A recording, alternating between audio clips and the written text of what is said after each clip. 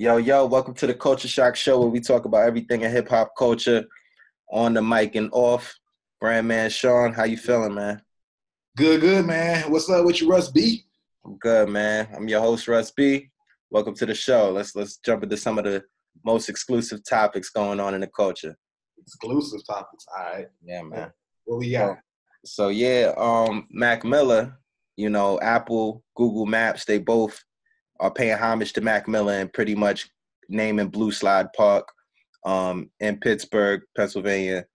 They're naming it after him. So anytime you drive past there or whatever and you see him on the Google Maps, that'll pop up, which I think is good. Mac Miller is in my opinion, you know, you look at Eminem, who's a white rapper, and I feel like there's been a lot of conversations about white rappers. And I think Mac Miller is on the higher spectrum of that category. And I think, you know, he's somebody who was, you know, he might have got a bit of criticism early on, but I think over time he really proved that he was dedicated to the culture. And he was somebody that, you know, we could all respect as, you know, one of our own almost, you know, so I think that's respectable. And I think there's been a lot of conversation about, you know, black rappers versus white rappers and you know, a culture vulture has been a term that's been used a lot, thrown around a lot. So I really wanted to get, you know, your perspective on like what makes a white rapper valid in hip hop culture. Yeah. And what makes a white rapper culture vulture.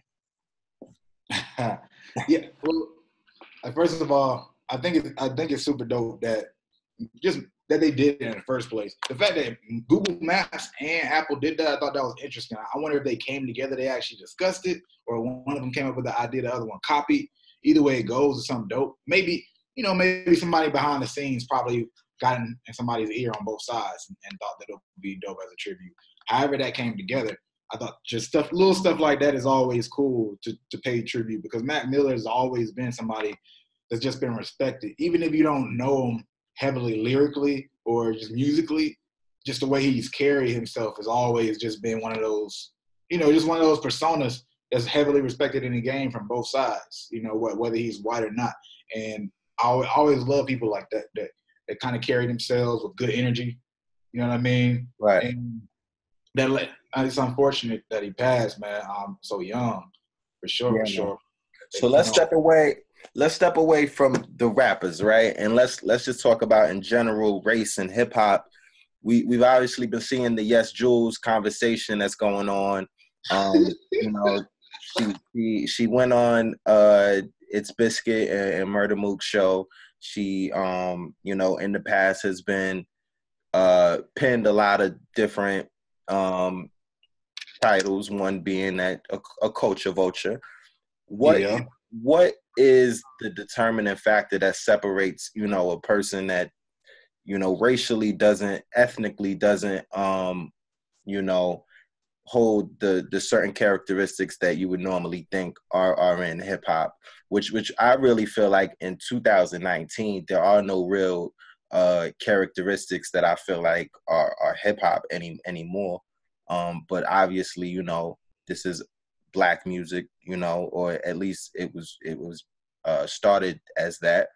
So when, you know, different people from other cultures do come into the culture and make their money, people are going to have their questions. You know what I'm saying? So yeah, what is the distinguishing point? You know, what separates it from, you know, a Mac Miller who we can all accept and we can all say, you know, this guy is accepted, versus a YESJULZ who, you know, obviously is not very accepted the way Mac Miller is.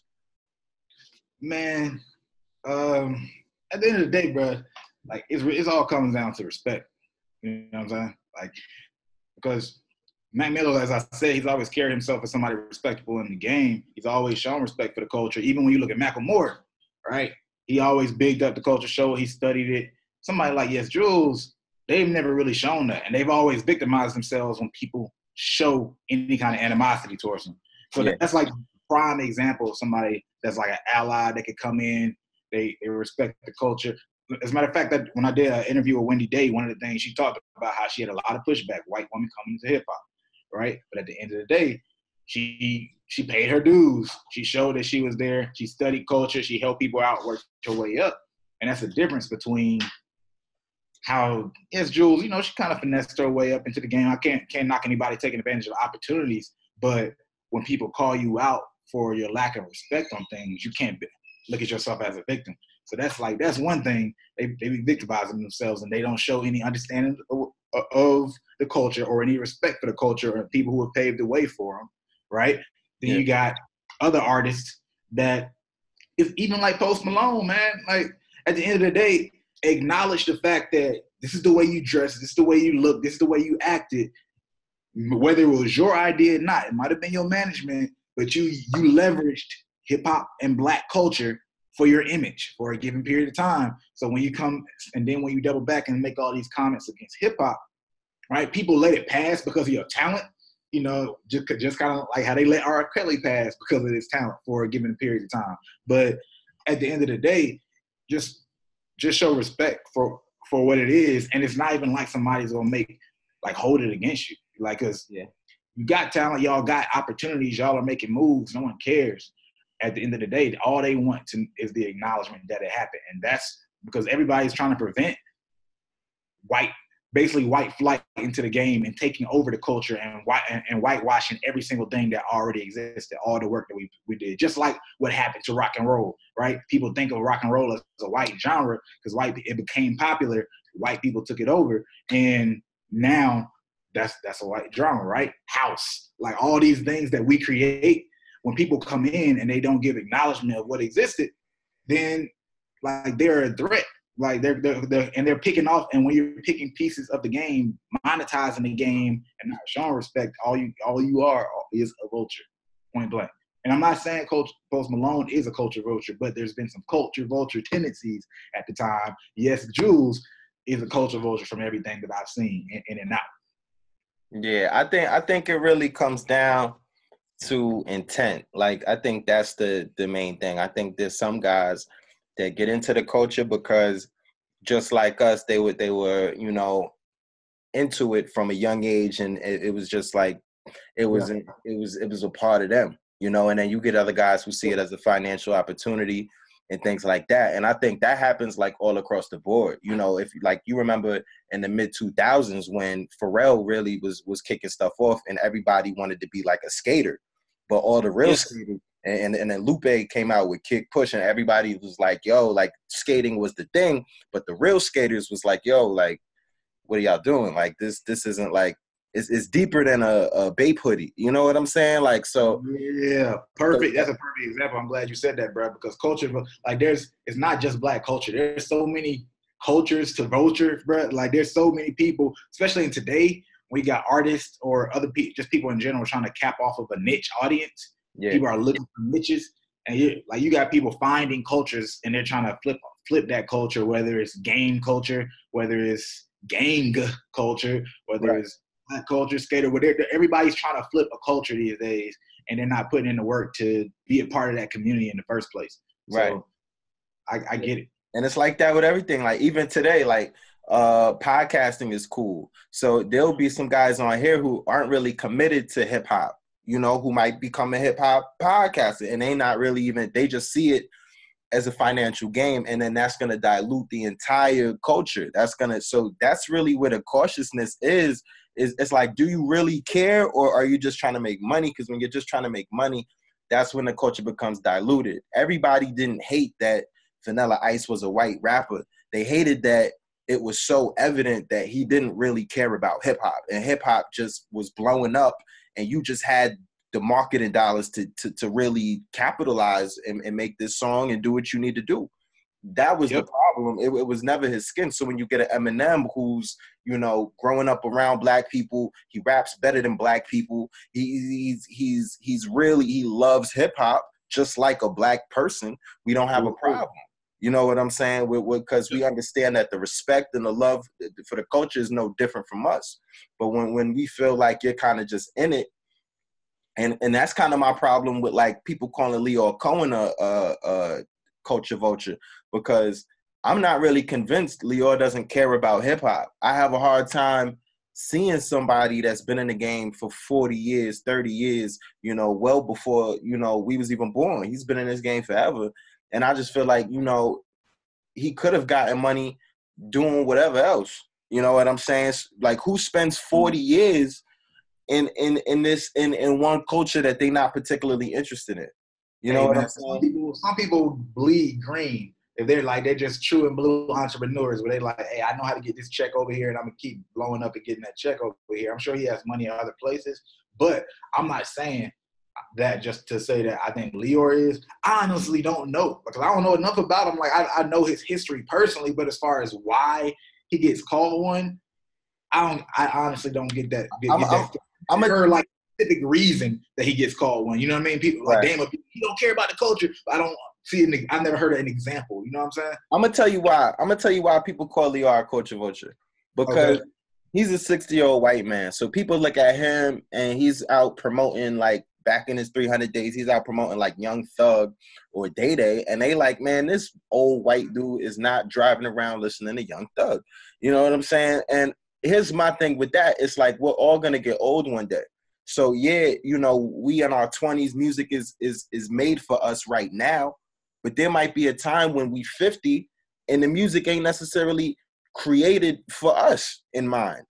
But we might still want to be a part of the music business, and we might still have a perspective on what's going on, even though that's not our first pick when we put on. What about Dame though? Dame never called, like, but Dame had been calling him a culture vulture beforehand. That's what I'm saying. Like, I don't know. I would have to hear more on that. But even Dame did an apology, which is weird. I don't even know what that's about. But like, let's bring this back to this YESJULZ situation though, because this man Murda Mook was wilding, right? Yeah. You told me, I hadn't heard this. Like you said, Murda Mook came out and said that he was just doing it for the views. But does that make it better for you? Nah, it absolutely doesn't. It's this is really like kind of what we had spoke about before about just like the attention hoarding and the downside of it. I think this is a perfect example of like you did more damage than you did good for yourself, because the whole point of a podcast is credibility.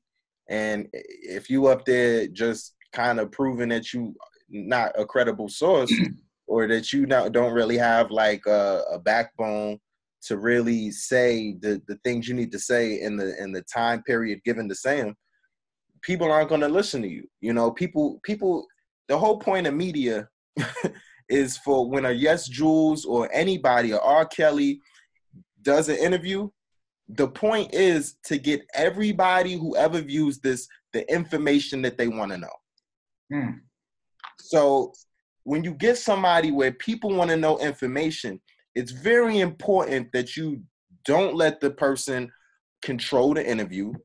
You don't let those main points get lost. You know, and you rationalize them in a way where everybody feels like you've done a successful job. That's the whole point of an interview in the first place. So when that's a very sound, logical, level-headed explanation. With me, I just think that shit was all trash, bro. It was trash. I couldn't believe, like, coming up, being a young boy, listening to Murda Mook battle freestyles and stuff like that. I couldn't believe that this is the same dude. And the way he was coming off and the way he was encouraging and enabling and almost just in defending her even at points that she didn't defend. There was some points where she was like, yo, nah, not exactly. And she was like, no, I'm white. Like, he was like, you white?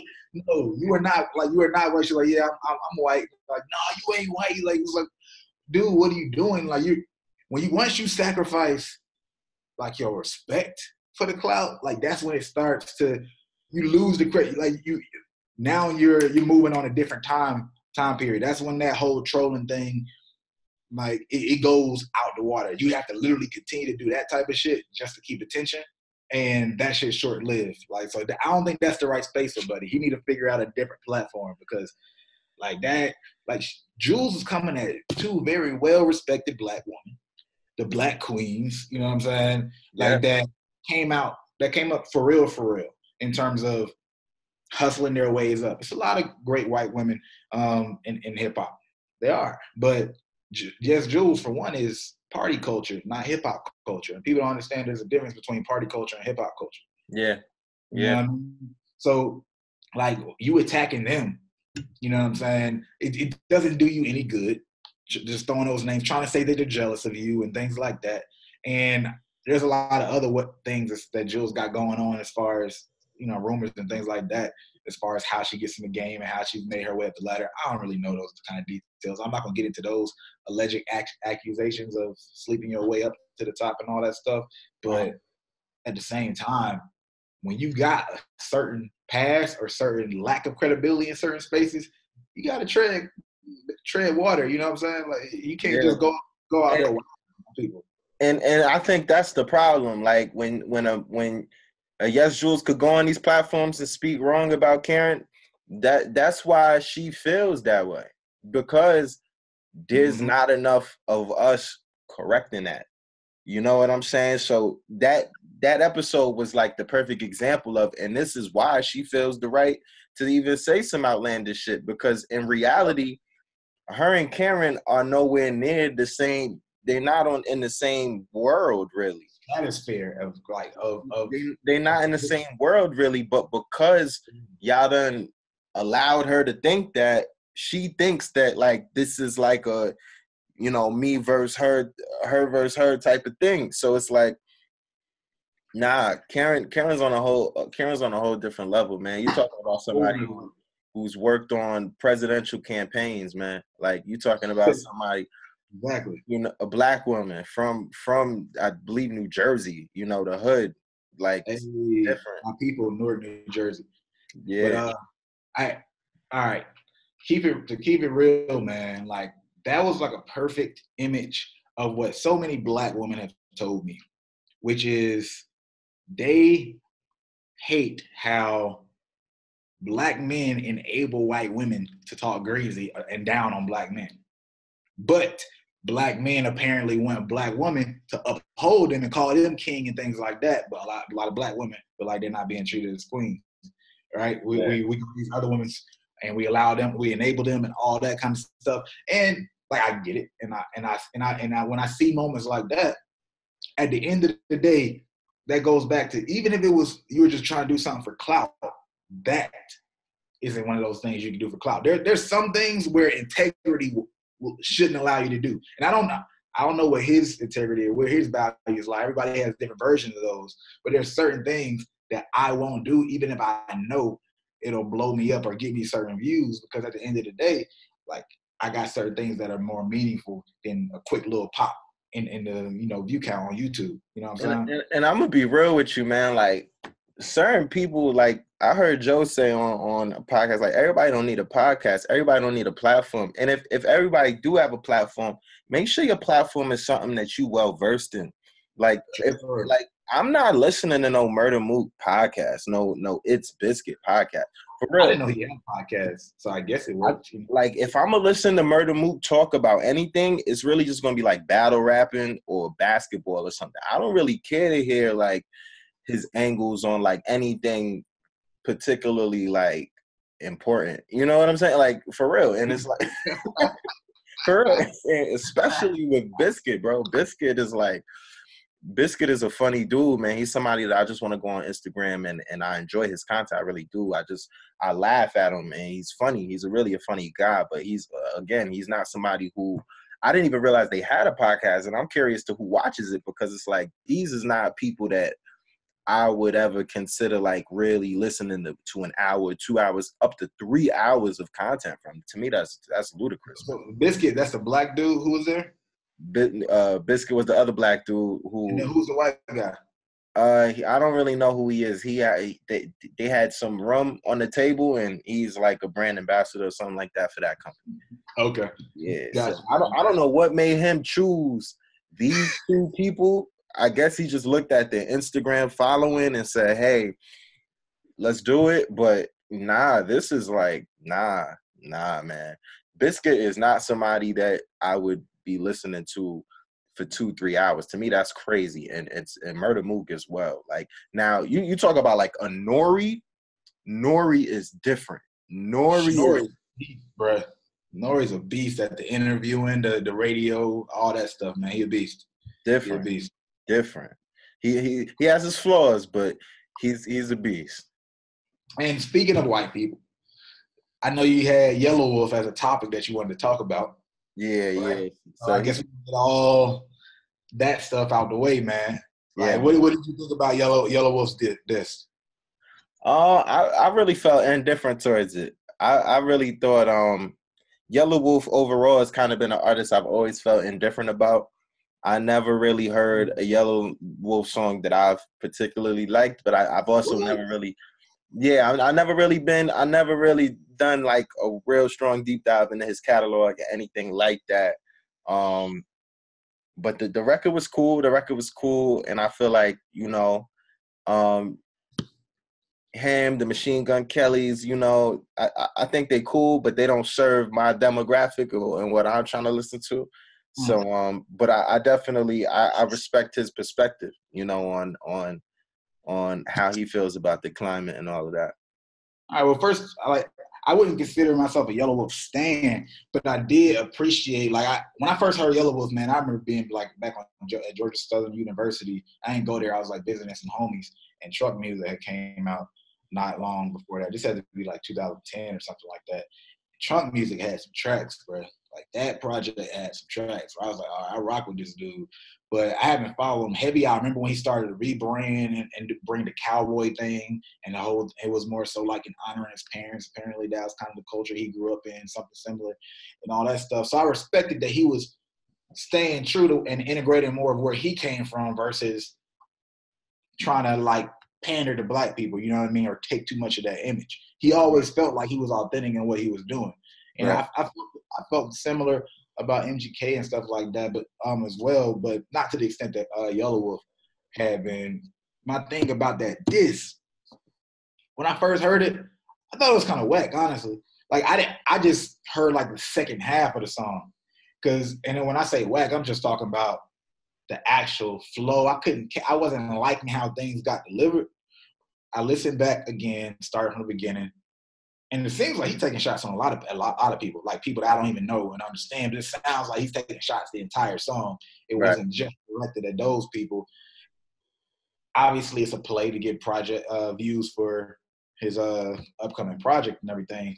But I would like to see Post Malone reply. I would like to see MGK reply. I know Post did reply, like, on Twitter, stuff like that. That's, you know, I don't really care. You know, like, of course, overall, I don't care about the beef, but I think it'll be interesting to actually see an actual battle of lyrics. That part I can always appreciate. And and he did have a lot of dope flows. I take the fact that it was a whack back. It didn't, like, impress me heavily. Yeah. But he had a lot of dope flows. I don't understand the beef, though. I really don't understand, because it don't even seem like these white boys know each other in terms of, like, I don't see them together. It doesn't seem like anyone has done anybody super wrong, but apparently there's some kind of beef going on, like, in the white underbelly that I don't know about, bro. Apparently. Yeah, I think overall, though, one thing Yelawolf I could say is that he can rap. You know, he definitely is a lyrical dude, and I think in general, it's not really, they're not really giving a respect as far as, like, I do think, as far as from a technical aspect, white rappers usually, like, stereotypically do really hold the technical aspects of rap to a high regard, and really try to be like a very traditionally lyrical approach in rappers. So in that respect, I do really respect that about white rappers. But I think, that's enough on that topic.